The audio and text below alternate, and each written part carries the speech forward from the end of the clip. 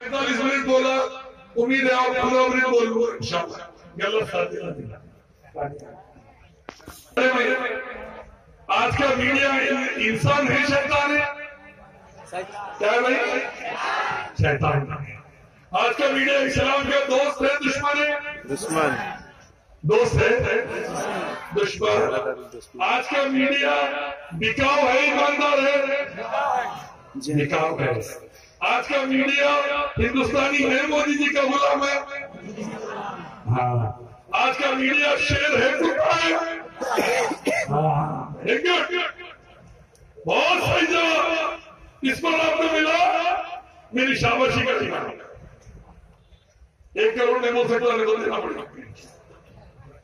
آج کا میڈیا بیمان بکاؤ. آج کا میڈیا اسلام کا دشمن، مسلمانوں کا دشمن، ہندوستان کا دشمن، انسانیت کا دشمن. آیا نا مانتے ہیں؟ یہ دیکھیں یہاں رکھیے. اس کی وجہ کیا ہے؟ غور سے سمجھیں. آپ کے خلاف، مسلمانوں کے خلاف، اسلام کے خلاف آج کا میڈیا کیوں ہے؟ آپ سمجھ جائیے. اس کی وجہ یہ ہے اگر آج ہندوستان میں اسلام آیا، شراب چلیں گی کہ بینڈ ہو جائے گی؟ بینڈ ہو جائے گی. شراب چلیں گی کہ ختم ہو جائے گی؟ ختم ہو جائے گی. زور سے بولیے بھائی. ختم ہو جائے گی. نہیں چلے گی. تمباکو چلے گا کہ ختم ہو جائے گا؟ ختم ہو جائے گا. ختم ہو جائے گا. کیوں؟ اللہ نے حرام کر دیا. آیا نا؟ شراب تمباکو حرام. کیوں؟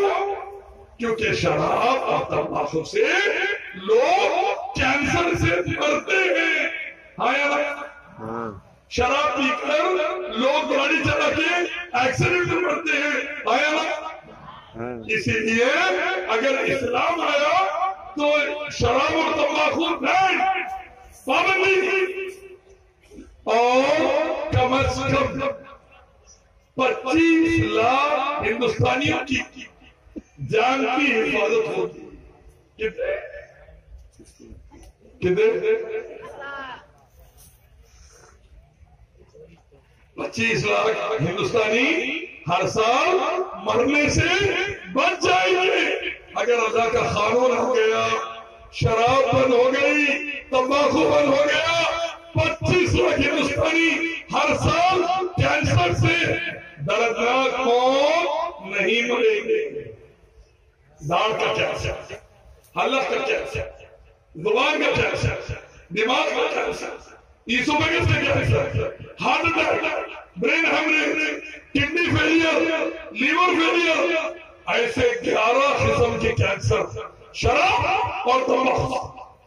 اب اللہ کا قانون آ گیا تو سمجھ لیجیے یہ سب بند ہو جائے گا انشاءاللہ. 25 لاکھ ہندوستانی 99% ہندو بھائی بہن بچ جائیں گے. بچ جائیں گے انشاءاللہ. اچھی بات ہے کہ بری بات ہے؟ اچھی بات ہے. لیکن ہمارے آج کے لیڈر، پولیٹیکل لیڈر، حکومت کے ذمہ دار نہیں بھائی کراتا. اللہ کے قانون نہیں لاتے، اللہ کے قانون کو نہیں مانتے، اللہ کے قانون کو عمل نہیں کرتے. وجہ یہ ہے شراب اور تمباکو کا کاروبار پورے ہندوستان میں $100 بلین کا ہے. کتنے کا؟ $100 بلین کا.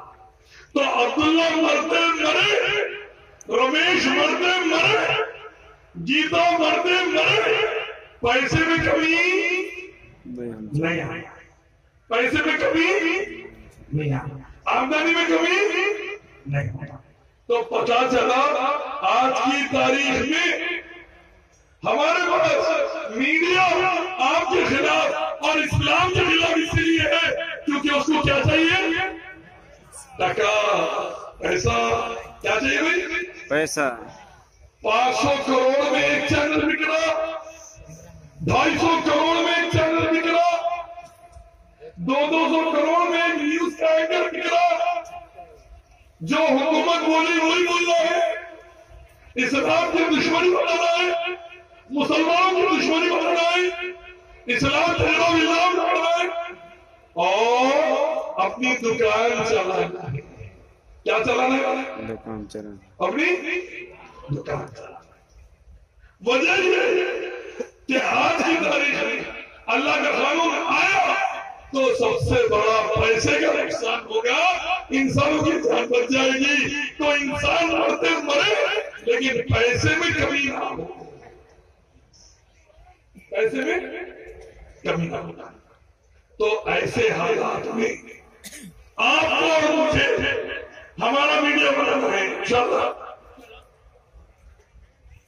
ہمارا میڈیا خود کو بنانا ہے، انشاءاللہ ہمارا اپنا میڈیا 28,000 ٹی وی چینل دنیا بھر میں چل رہے ہیں، ہمارے خلاف ہمارے 28 چینل نہیں ہے، ہمارے چینل شروع کرنا ہے، کریں گے انشاءاللہ۔ ہمارا چینل ہونا کہ نہیں ہونا؟ اسلام کا چینل ہونا کہ نہیں ہونا؟ اللہ کے دین کا چینل ہونا کہ نہیں ہونا؟ تو پھر ہم اپنا چینل شروع کریں گے انشاءاللہ۔ اسلام کے خلاف 28,000 تو ہمارے 28 سے ہونا کیسے؟ اور جب ہم یہ کریں گے تو دنیا میں امن، سلامتی، ترقی اور عافیت ضرور پھیلے گی انشاءاللہ۔ اللہ سے دعا ہے اللہ تعالیٰ کہنے سننے سے زیادہ عمل کی توفیق دے۔ السلام علیکم ورحمۃ اللہ۔ دیے تھے اصول نہیں کر سکے، میں بولا پھر وہ چور ہے تو چور کی والوں سے کیا؟ بولے کیس چل رہا، کیس چل رہا۔ کیا چل رہا بھائی؟ آپ قبضہ لیے، غریب آدمی بینک والے گھر کو آ جاتے، زمین کھین لیتے، گھر کھین لیتے، بےزتی کر دیتے، غریب آدمی پھانسی لگا کے بیٹھا۔ لیکن امیر آدمی آج مودی جی کے راج کے اندر قرضہ لے لے کے 13,000 کروڑ ڈبا کے باہر جا کے مودی جی کے ساتھ فوٹو لیتا، ناشتہ کرتا۔ تو میں بولا ہمارے فورن کا فارمولا لائیے، ایک چور کو پکڑ کے، ایک چور کو پکڑ کے چورستے پہ لا کے کیا کریں اس کا؟ پورے چوروں پیسے واپس کرتا ہے، پورے چوروں۔ تو ایک ہندو بھائی بیٹھے ہوئے میڈیا کے اندر، انہوں بول رہے ہیں الیاس صاحب ہاتھ کاٹنے کی ضرورت نہیں ہے، 2 انگلیاں بھی کاٹے تو پورے پیسے واپس آ جائیں۔ ہاتھ کاٹنے کی ضرورت، 2 انگلیاں بھی کاٹے تو پیسے واپس آ جائیں۔ پتا چلا چوری اوپر سے لے کے نیچے تک، کیونکہ اللہ نے قرآن میں سائنٹیفک فارمولا دیا، چوری روکنے کا اس کو نہیں مانے گا، اس کو نہیں مانے گا، اس کا انکار کر دیا۔ اسی لیے کیا چل رہا ہے آج کل؟ چوکیداری کیا ہے؟ چوکیداری آہستہ ڈرے ہوئے کیا؟ ارے ممتا جی نہیں ڈر رہے، تم لوگ ڈر رہے بھائی، اللہ سے ڈرو خالی۔ چوکیداری ہاں، تو پتا چلا اللہ کے قانون سے ٹکر لیے تو عزت بھی جاتی، مقام بھی جاتا، مرتبہ بھی جاتا، مال بھی جاتا، جان بھی جاتی، بیٹیاں بھی لٹتی اور کوئی نہیں بچتی۔ تو آخری میں نصیحت، قرآن کھولیں گے انشاءاللہ، زور سے بچے انشاءاللہ، پیچھے سے بھائی قرآن کھولیں گے انشاءاللہ، ہاتھ اٹھا کے بولے انشاءاللہ، قرآن پڑھیں گے انشاءاللہ، انشاءاللہ بولیے پڑھیں گے انشاءاللہ، قرآن سمجھیں گے انشاءاللہ، انشاءاللہ، قرآن کو پھیلائیں گے انشاءاللہ، قرآن کو لاگو کریں گے۔ آپ یہ کر کے دیکھیے، اللہ دنیا میں ایسی عزت دے گا۔ ایک دور میں شیر شاہ ولی لوگ بنگال کے حکمران تھے، دنیا کے حکمران تھے، ہندوستان کے حکمران تھے، اللہ پھر رہا ہے۔ قرآن سے جڑ جائیے، عزتیں ہیں، قرآن سے جڑ جائیے، دولتیں ہیں، قرآن سے جڑ جائیے، حکومتیں ہیں، قرآن کو چھوڑ دیجئے، ذلتیں ہیں، بربادی ہے، تباہی۔ آج کے بعد سے ایک پیاری مثال یاد رکھ لیجیے، 1946 میں سعودی عرب کو یونائٹڈ نیشن سے کہا گیا UN سے کہ اپنا دستور بھیجو. سعودی عرب نے قرآن بھیج دیا تھا. کیا بھیجا بھائی؟ اور اللہ نے ان کے پیروں کے نیچے سے ایسی دولت نکال دی. آج دنیا کے امیر ترین لوگ ہیں. انجینئر جا کے کام کرتا, ڈاکٹر جا کے کام کرتا, مزدور جا کے کام کرتا. سعودی عرب کے بعد وہ لوگ خالی کام لے کر ایسا کرتا. کیوں؟ انہوں نے قرآن کو سینے سے رکھا, انہوں نے قرآن کو ریسرچ کیا, انہوں نے قرآن کو لاگو کیا, انہوں نے شرک کو ختم کیا, انہوں نے بدعت کو ختم کیا, انہوں نے حرام کو ختم کیا, انہوں نے توحید و سنت لایا, قرآن کے دستور لایا. اللہ نے ساری دنیا میں عزت دے دی اور آخرت میں انشاءاللہ ضرور کرم کریں گے. تو ہمیں بھی قرآن سے جڑنے کی ضرورت ہے انشاءاللہ. عمر رضی اللہ تعالیٰ عنہ کا قول یاد رکھے بھائیو, ہم حرام ذلیل تھے, اللہ کے دین قرآن حدیث سے جڑے, اللہ نے عزت دی. جس دن دین کو چھوڑیں گے ذلیل ہو جائیں گے. تو نمازوں کی پابندی اور قرآن پر عمل انشاءاللہ.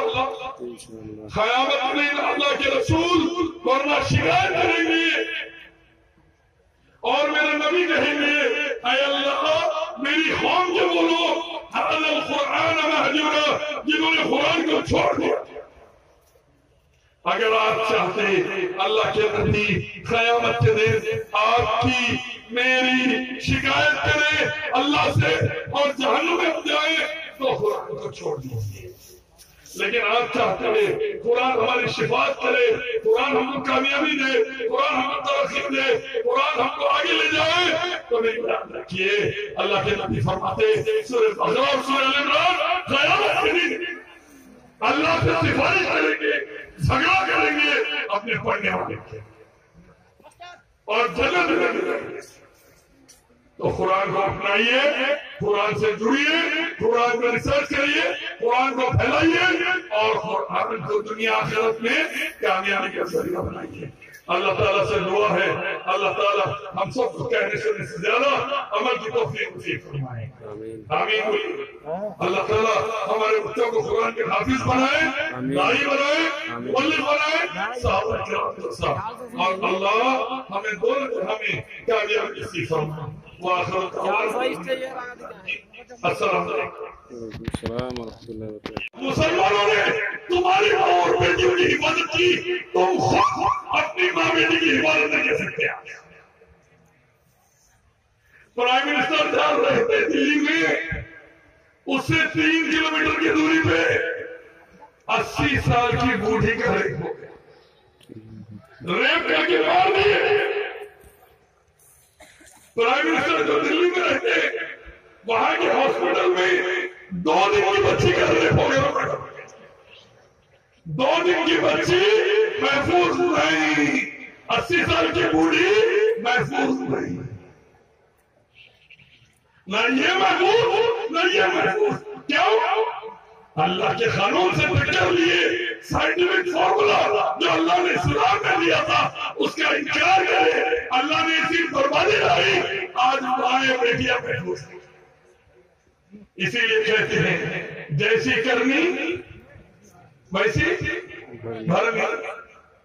این ڈی ٹی وی پہ آ کر پردھان منتری پرائم منسٹر کی بیوی رو رہی تھی, میرے کو سیکیورٹی دو. کیا دو؟ سیکیورٹی دو میرے کو, سیکیورٹی. میرے کو ڈر لگ رہا,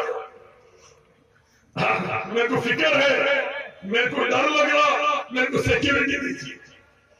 ایک ڈیبیٹ میں مجھ سے پوچھ رہے تھے الیاس صاحب آپ کو کیا پرابلم ہے؟ مودی جی پوری مسلمان عورتوں کو حق دلا رہی, پوری مسلمان عورتوں کی حفاظت کرنا چاہ رہے مودی جی, آپ کو کیا پرابلم ہے؟ میں جواب دے رہا, جو ایک بیوی کو راشن نہیں دے سکے, ایک بیوی کو کپڑا نہیں دے سکے, ایک بیوی کو بچے نہیں دے سکے, انہوں ہمارے کو 4 बीवियों वालों को समझा रहे कैसा रहना है। जो एक बीवी की हिफाजत नहीं कर सके उनको हमको समझा रही बीवी कैसा रखना है। तो पता चला कुरान के हुक्म, उसका साइंटिफिक फॉर्मूला इनकार करे तो परेशानियां। ये दूसरी बात। तीसरी बात, आज की तारीख में पूरे हिंदुस्तान के अंदर सबसे बड़ा मसला चल रहा कि बच्चियों को शौहर से हक दिलाना। 3 तलाक, एक साथ में 3 तलाक गलत, वो तो इस्लाम बोल दिया। देने वाले को 3 साल के लिए जेल में डाला, देने वाले को सजा दिया, 3 साल के लिए अंदर डाला। तो मैं पूछा, आप 3 तलाक देने वाले को 3 साल के लिए जेल में डाल रहे हैं, 2 7 फेरे लेके 7 बार गोल चक्कर लगा के बीवी को छोड़ के भाग गया, उसको 7 साल के लिए सही भी नहीं। हमारे को 3 साल, तो उसको कितने साल? 7 साल। शुरू करो प्रधानमंत्री से, वहां से शुरू करो। दूसरी बात, आज हिंदुस्तान में 7 लाख से ज्यादा देवदासियां हैं। क्या है भाई? देवदासियां, यानी वो औरतें जो बचपन में मंदिर को लेके गई और जिंदगी भर पुजारी के बिस्तर पर।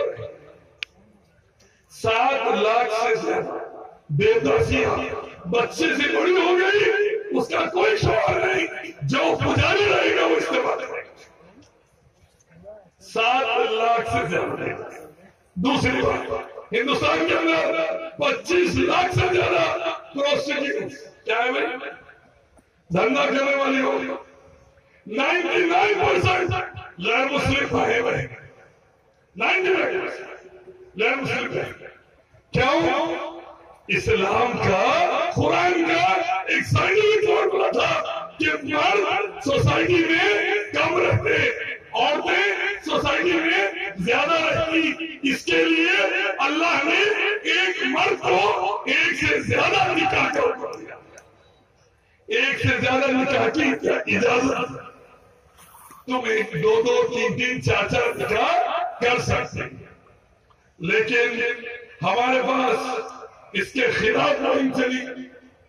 2 निकाह नहीं, गलत, एक से ज्यादा निकाह गलत। और नतीजे में ये हुआ, बर्बादी ऐसे आई कि आज हमारी हिंदुस्तानी मायाओं ने दिया घर शौहर नहीं होने की वजह से नतीजे में अपना जिस्म बेचकर जिंदगी गुजारने। 25 लाख से ज्यादा प्रोस्टिट्यूट, धंधा करने वाली औरतें हमारे मुल्क के अंदर। वजह यह है कि हमारे पास कुरान के हुक्म का इनकार कर दिया, साइंटिफिक फॉर्मूले का इनकार कर दिया। बॉम्बे के अंदर 1.5 लाख से ज्यादा बच्चियां रोजाना अपना जिस्म बेचती है, नतीजे में 500 से ज्यादा लोगों को एड्स होता है। एशियन एड्स सोसाइटी के मुताबिक हमारे मुल्क के अंदर 5 करोड़ से ज्यादा एड्स के पेशेंट। क्यों? एक से ज्यादा निकाह नहीं, कुरान के हुक्म नहीं, हमारी मर्जी 2 निकाह नहीं। बच्चियां बच गई, निकाह नहीं हुआ, घर नहीं मिला, शौहर नहीं मिला, जिंदगी सेट नहीं हुई, बाप ने भाई ने निकाल दिया, बच्चियां गलत रास्ते पे चली गई। नतीजे में बेहरौनी, जिना, प्रोस्टिट्यूशन गली गली गली, और उसका नतीजा एड्स जैसी गंदी बीमारी हर गली में आ गया।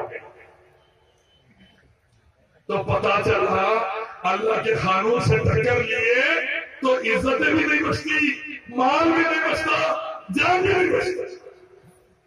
अल्लाह के साइंटिफिक फॉर्मूलों का इनकार कर लिए, ना इज्जत बचती, ना माल बचता, ना जान बचती।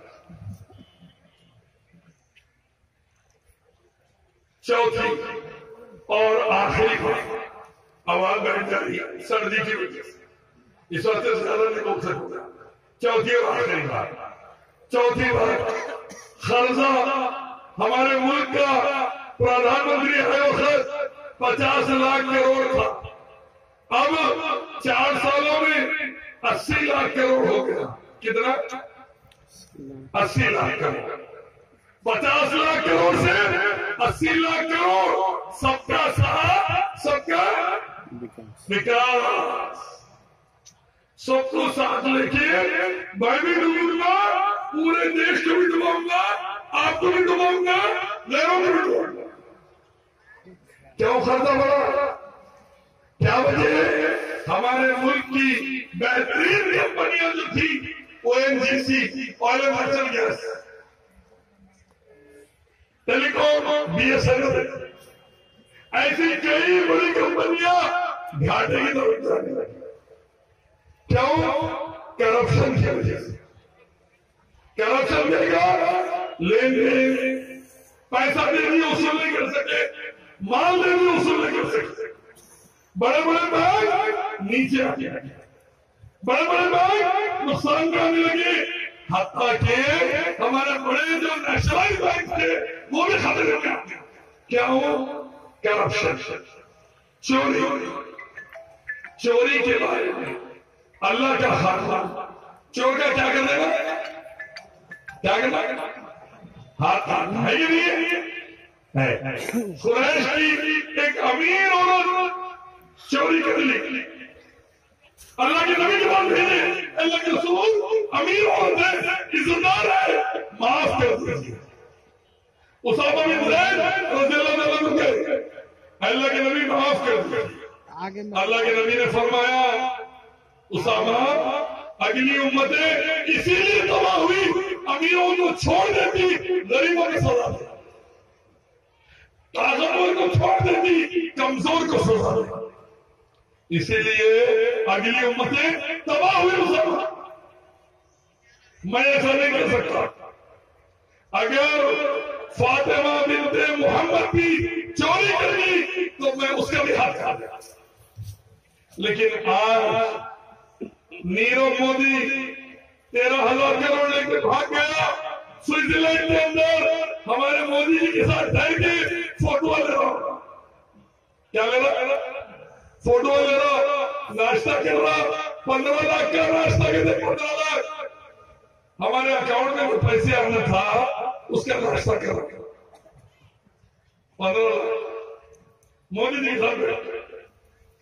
میں بولا بھائی آپ لوگ ایماندار بولتے چل رہے آپ کو یہ کیا ہو گیا؟ ہم نہیں مانیں گے، ہم بیاج بٹا لائیں گے، ہم انٹرسٹ لائیں گے، ہم سود لائیں گے، ہم زکات ہٹائیں گے. بعد کی حکومتوں نے زکات کو ہٹایا، سود کو لایا. آج کا سروے ہے، آج کی رپورٹ ہے یونائٹڈ نیشنز کی، یونیسکو کی، پوری دنیا میں سب سے زیادہ غریب بچے جن کو کھانا صحیح نہیں ملتا افریقہ سے زیادہ ہندوستان کے اندر. اللہ کا حکم توڑ دیا، قرآن کے سائنٹیفک فارمولے کو نہیں مانا، اکانومی کے اوپر دھیان نہیں دی، قرآن کے حکم کو چھوڑ دیا، اپنی مرضی چلائی، سود لا لیے. اللہ نے ایسی بربادی لائی. آج 70 کروڑ سے زیادہ ہندوستانیوں کے پاس 2 وقت کا کھانا صحیح نہیں. دنیا میں سب سے زیادہ کسان خودکشی سے مرتے ہیں اپنی جان لے کر سود کی وجہ سے، تو ہندوستان میں مرتے ہیں. بچوں کو کم غذا کی بیماری، مال نورشمنٹ کی سب سے زیادہ کہیں ہے دنیا میں، ہندوستان کے اندر. غریبی تیزی سے بڑھ کر بے روزگاری تیزی سے بڑھ رہی ہے، اور کم از کم 40 کروڑ لوگ بے روزگار ہیں ہندوستان میں.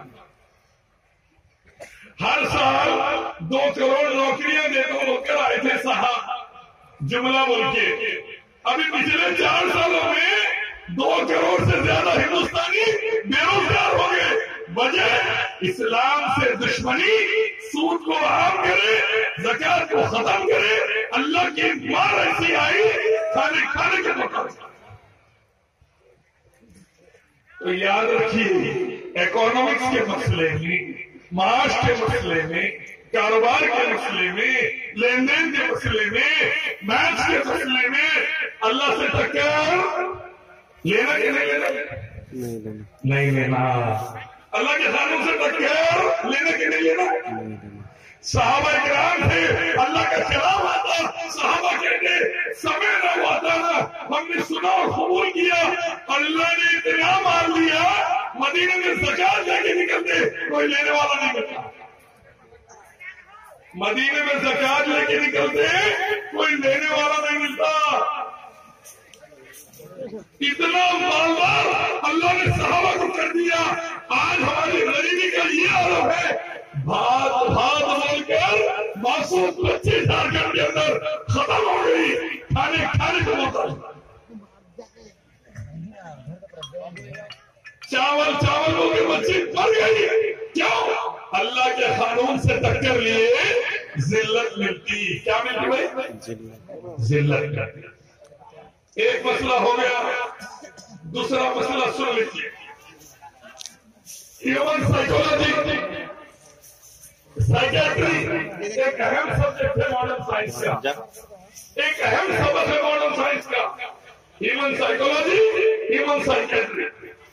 ہیومن سائیکولوجی کے حساب سے یہ بات سمجھ رہیے، جتنا اچھا کام کرے اتنا اچھا انعام دینا۔ کیا دینا بھائی؟ اچھا کام کرے تو کیا دینا؟ انعام دینا، پرائز دینا، تحفہ دینا۔ اچھا کام کرے تحفہ دینا۔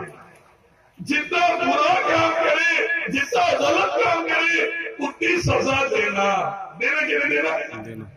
جیسی کرنی ویسی بھرنی، ویسی بھرنی، جیسی کرنی ویسی بھرنی۔ سائیکولوجی کا اصول ہے کہ نہیں ہے؟ آج الحمدللہ یونائٹڈ نیشنز کی رپورٹ ہے، ہندوستان کے اندر جب مسلمان حکمران تھے، جب مسلمان دیش کو چلا رہے تھے، جب مسلمان ہندوستان کے بادشاہ تھے، اس وقت تمام ہندوستانی مائیں بیٹیاں، ان کی عزت، ان کی جان سب سے زیادہ محفوظ کی، سب سے زیادہ محفوظ کی۔ کیوں؟ کیونکہ مسلمان اللہ کے قانون کے حساب سے اچھا کام کرنے والے کو انعام دیتے، برا کام کرنے والے کو سزا دیتے، اللہ کے حکم کے حساب سے جو قرآن میں ہے۔ کس کے حکم کے حساب سے؟ اللہ کے حکم، قرآن میں۔ اب کوئی اگر کسی بچی کی عزت پر ہاتھ ڈال دیتا، اللہ کا حکم، نبی کا عمل، چورس سے ملا کر اس کی گردن کاٹ دیا۔ کوئی کسی معصوم بچی کو ختم کر دیتا، اللہ کا حکم، نبی کا عمل، چورس سے ملا کے گردن کاٹ دیا۔ ایک کو سزا دیتے، لاکھوں بچیوں کی حفاظت ہو جاتی۔ ایک کو پنشمنٹ ملتی، لوگ دیکھتے، پورے لوگ سمجھ جاتے، کوئی بھی کسی اور کی بچی پر ہاتھ نہیں ڈالتا۔ کیوں؟ قانون اللہ کا، قرآن کے ذریعے پورے ملک میں لاگو کیا گیا تھا۔ پورے ہندوستانی بیٹیاں، مائیں، بہنیں مکمل محفوظ تھی الحمدللہ۔ کسی سے شادی کرنا ہوتا تو رانی بنا لے کے جوڑا بھائی کو رانی بنا دینا تھا۔ کسی کو اچھا پسند آ جاتی کوئی لڑکی، شادی کر کے بھاگوتی کو حیدر محل بنا دینا تھا۔ عزت کے ساتھ نکاح ہوتا تھا، اس کی عزت بڑھا دینا ہوتا، اس کے ساتھ نکاح ہو۔ یہ اللہ کا قانون، یہ نبی کا عمل، یہ قرآن کا حکم، یہ ہندوستان میں لاگو، کروڑوں بچیوں کی حفاظت ہو رہی ہے۔ لیکن بعد میں یہ بولے نہیں چلے گا، نہیں مانیں گے، ہماری مرضی، قرآن کا حکم مسلمانوں کے لیے، ہم وہ نہیں چلنے دیں گے، قرآن مسلمانوں کی کتاب ہم نہیں مانیں گے، شریعت کو اللہ کی انکار کریں گے۔ حالانکہ اللہ رب العالمین، محمد رسول اللہ رحمت للعالمین، قرآن ساری کائنات کے لیے دستور، قیامت کے لیے، لیکن اگر تکبر، اپنے آپ میں پر شیطانی فکرہ اٹھا، شریعت پرانی ہو گئی، نیا دنیا میں نئے قانون کو لا لو، دنیا نہیں ہے، نیو انڈیا میں قانون اسلام کا نہیں، ہمارا چلے گا، لے کر آگے اپنا خاندان۔ آپ کو معلوم ہونا چاہیے، نعرہ دیے تھے بہت ہو گیا ہے ہری کے بعد، اب کی بات کوشش سرکار، جھوٹوں کی سرکار، بہت ہو گیا ناری کے بعد، اب کی بات جملہ سرکار، بہت ہو گیا ناری کے بعد، اب کی بات بیوی کو چھوڑ کے بھاگے سو لوگوں کی سرکار۔ نعرہ دیے تھے بھائی، ہم ہندوستانی ناری کو بچا لیں گے، ہم رانگو ہیں، ہم پوروں کی حفاظت کریں گے، ہم سمراٹ ہیں، ہندو سمراٹ۔ کیا ہوا معلوم؟ اللہ کے قانون سے ٹکر لیے، اللہ کے قانون کا انکار کرے، آج پوری دنیا میں نمبر 1 پہ، افریقہ سے بھی بدتر، سیریا سے بھی بدتر، امریکہ سے بھی بدتر، یورپ سے بھی بدتر، سب سے برا حال بیٹیوں کا کوئی ہے، ہندوستانی بیٹیوں۔ ہر 2 منٹ میں کم از کم 50 سے زیادہ ہندوستانی بیٹیوں کی عزت اٹھائی۔ ورلڈ میں کرائم میں نمبر 1 پہ چلے گیا ہندوستان۔ نربھیا، آصفہ، گیتا، ارے کوسا شہر کوئی بچے بیٹھے صاحب پھر رہے باہر کے ملکوں کو کپڑے پہن لیں گے، ان کے سی ایم مورتیاں بنا رہے بڑے بڑے، ہزاروں کروڑ اس پہ خرچہ ہو رہی، اللہ کے قانون کو نہیں مانا جاتا۔ نتیجے میں آج 4.5 سالوں میں موجودہ سرکار کے اندر کم از کم 2 لاکھ سے زیادہ ہندو بچیوں کا گینگ ریپ اور مرڈر۔ کون ذمہ دار؟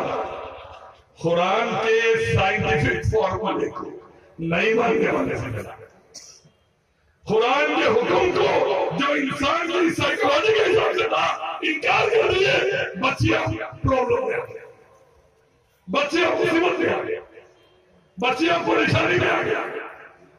ہم سے پوچھتے مسلمان کر دیا، قرآن کا انکار کر دیا۔ عملی طور پر جس دور میں مسلمانوں نے قرآن کی تلاوت کو بھلا دیا، قرآن کو سمجھنا چھوڑ دیا، قرآن پر عمل کرنا چھوڑ دیا، قرآن کی دعوت دینا چھوڑ دیا، اللہ نے دنیا میں ذلیل کر دیا اور آخرت میں اللہ نے جہنم کا وعدہ فرمایا۔ آپ دیکھ لیجئے، صحابہ اکرام رضوان اللہ علیہم ڈاکٹر نہیں تھے، انجینئر نہیں تھے، پیسے والے نہیں تھے، بڑی پولیٹیکل پارٹی نہیں تھی، بڑی فوج نہیں تھی، بہت بڑی حکومت نہیں تھی، صحابہ کمزور تھے، صحابہ در بدر پھر کے آئے تھے، صحابہ کے پاس کوئی سر و سامان نہیں تھا، صحابہ کے پاس تھا اللہ کا کلام قرآن سینے کے اندر، دماغوں میں، زندگی میں اور عمل میں۔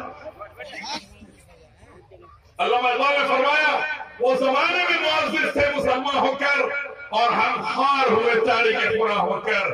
قرآن پر صحابہ نے عمل کیا، نبی صلی اللہ علیہ وسلم کے حکم کے مطابق، نبی کی سمجھ کے مطابق، نبی کے الفاظ کے مطابق، نبی کے ارادے کے مطابق قرآن کو ویسے ہی عمل کیا صحابہ نے۔ اللہ نے دنیا میں ان کو مدینے سے لے کے دلی تک، دلی سے لے کے اسپین تک، اسپین سے لے کے افریقہ تک اللہ نے ایسی حکومت دی، پھر قیامت تک کسی کو ایسی حکومت ملنے والی نہیں۔ 3 کانٹیننٹ، 7 ممالک پر اللہ نے ایسا رواب دیا، وقت کی بڑی بڑی حکومتیں صحابہ کے پیروں پر آ گئی، کیونکہ صحابہ کے سینوں میں قرآن، زبان میں قرآن، زندگی میں قرآن، عمل میں قرآن، دستور میں قرآن، گھروں کے اندر قرآن، معاشرے میں قرآن، ملک میں قرآن، پورے کے پورے بر اعظم پر قرآن چلائے گئے۔ اور آج ہم مسلمانوں کو ہر قوم جوتے مار رہی ہے، ہر قوم اٹھے تو بیٹھے تو لات مار رہی ہے۔ عیسائی ہمیں جوتے مار رہے ہیں، یہودی ہمیں جوتے مار رہے ہیں، کمیونسٹ ہمیں جوتے مار رہے ہیں، بدھسٹ ہمیں جوتے مار رہے ہیں۔ ہمارے پاس کی غیر قوم ہم کو اٹھے تو لات بیٹھے تو لات دے رہی ہے۔ کیوں؟ ہمارے سینوں سے قرآن نکل گیا،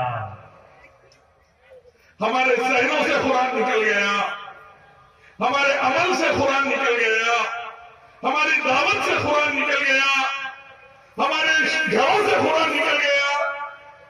آج رمضان المبارک کے اندر ایک امام 30 پارے پڑھتا ہے، الحمدللہ سے لے کر والناس تک ہمیں 30 آیتیں سمجھ میں نہیں آتی۔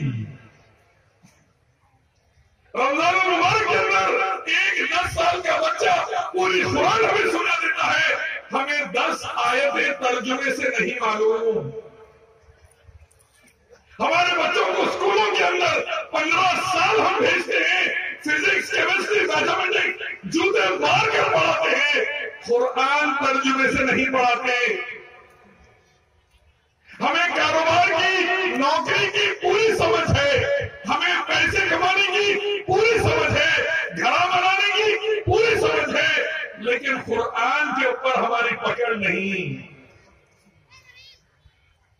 اللہ تعالیٰ کے بارے میں قرآن مجید کے اندر کتنی آیتیں ہم کو نہیں معلوم، پیارے نبی محمد صلی اللہ علیہ وسلم کے بارے میں قرآن کے اندر کتنی آیتیں ہم کو نہیں معلوم، قرآن کے اندر سائنس کی کتنی آیتیں ہم کو نہیں معلوم، قرآن کے اندر کاروبار کے بارے میں کیا حکم ہم کو نہیں معلوم، قرآن کے اندر حجاب کے بارے میں کیا حکم ہم کو نہیں معلوم، قرآن کے اندر آخرت کے بارے میں کیا حکم ہم کو نہیں معلوم۔ ٹی وی کے اوپر قرآن کے احکام پر ایک ان پڑھ، ایک جاہل اسلام پر فائرنگ کرتا ہے، قرآن پر حملے کرتا ہے، اور آج ہمارے پڑھے لکھے لوگ بیٹھے رہتے ہیں، جواب دینا سمجھ میں نہیں آتا۔ کیوں؟ ماں باپ نے قرآن بچپن سے سمجھایا نہیں، سکھایا نہیں، اس پر عمل نہیں کر رہے۔ آج کی زندگی بھائیوں، بزرگوں، بہنوں، ماں، آج کی زندگی قرآن سے دوری کی وجہ سے اندھکار میں، اندھیرے میں ذلت میں جا رہی ہے۔ اگر عزت چاہتے ہیں مسلمان، قرآن کھول لیں، آگے بڑھنا چاہتے ہیں قرآن کھول لیں، اچھا کاروبار کرنا چاہتے ہیں قرآن کھول لیں، اچھا ڈاکٹر انجینئر بچے کو بنا کر صحیح مسلمان بنانا چاہتے ہیں قرآن کھول لیں، حکومت چاہتے ہیں قرآن کھول لیں، جنت چاہتے ہیں قرآن کھول لیں، غیروں پر اپنے رعب و دبدبہ چاہتے ہیں قرآن کھول لیں۔ ہر معاملے کے لیے فَرُدُّوهُ إِلَى اللَّهِ وَرَسُولِهِ، اللہ کے کلام قرآن پر، نبی کی حدیث پر رجوع کر لیں، کامیاب ہو جائیں گے انشاءاللہ۔ آئیے ماڈرن سائنس کی کوسی بات دنیا نے قرآن سے سیکھی، فائدہ کیا ہوا، نہیں سیکھی نقصان کیا ہوا، سمپل طریقے سے بتا دیتا ہوں میں۔ ہندوستان کے اندر مسلمانوں نے الحمدللہ 1000 سال حکومت کی۔ کتنے سال؟ 1000 سال۔ کتنے سال بھائی؟ 1000 بھولیے مت، آپ بادشاہوں کی اولاد ہے، آپ کے بڑوں نے اس ملک پر افغانستان کے بارڈر سے لے کے کیرلا تک، کشمیر سے لے کے کنیا کماری تک الحمدللہ 1000 سال حکومت کرے۔ یاد رکھیے اس بات کو۔ اور آپ کو جان کر حیرت ہوگی، حال ہی میں آکسفورڈ کے اندر، لندن میں جا کر ہمارے سابقہ پرائم منسٹر جناب منموہن سنگھ صاحب نے اعتراض کیا، دنیا کے سامنے یہ بتلایا کہ ہندوستان پوری دنیا میں نمبر 1 تھا، ہندوستان پوری دنیا میں ٹاپ پر تھا، ہندوستان پوری دنیا میں سب سے آگے تھا۔ انگلینڈ پیچھے، امریکہ پیچھے، فرانس پیچھے، جرمنی پیچھے، جاپان پیچھے، ہندوستان نمبر 1 تھا۔ الحمدللہ مسلمانوں کے دور میں، کس کے دور میں؟ مسلمانوں کے دعوے دی. کیوں؟ سنیے، پوری دنیا میں اگر 100 روپیہ جی ڈی پی تھا، جی ڈی پی کہتے ہیں گراس ڈومیسٹک پروڈکٹ، کسی بھی ملک کی ترقی کے لیے جی ڈی پی لکھا جاتا ہے. پوری دنیا میں اگر 100 روپے جی ڈی پی تھا، الحمدللہ 23 روپیہ ہندوستان میں تھا، کیونکہ ہندوستان کے اندر مسلمان حکومت کر رہے تھے قرآن کے ذریعے. کس کے ذریعے؟ کیا تھا بھائی وہ؟ سنیے غور سے. انٹرسٹ، سود، اکانومی کے اندر، معاشرے کے اندر بیاج بٹا مسلمانوں نے بین کر دیا تھا. بیاج بٹا نہیں چلے گا، سود نہیں چلے گا. کیوں؟ اللہ نے حکم دیا. سورہ بقرہ دوسرا سورہ آیت نمبر 275 اللہ نے تجارت کو حلال اور سود کو حرام کیا ہے. اس کے باوجود جو سودی لین دین کریں گے، اللہ اس کے نبی سے جنگ کے لیے تیار ہو جاؤ. اللہ نے سود کو حرام کر دیا. مسلمانوں نے ہندوستان میں سود، بیاج، انٹرسٹ بند کر دیا. اللہ نے زکات کا حکم دیا. کس کا حکم؟ زکات کا. سال میں 2.5% نکالیں گے، 85 گرام سونا یا 525 گرام چاندی یا اتنا مال، 2.5% زکات. سود بند، بیاج بند، انٹرسٹ بند اور زکات شروع. یہ میتھمیٹکس کا، اکانومکس کا فارمولا مسلمانوں نے ہندوستان پر لاگو کیا.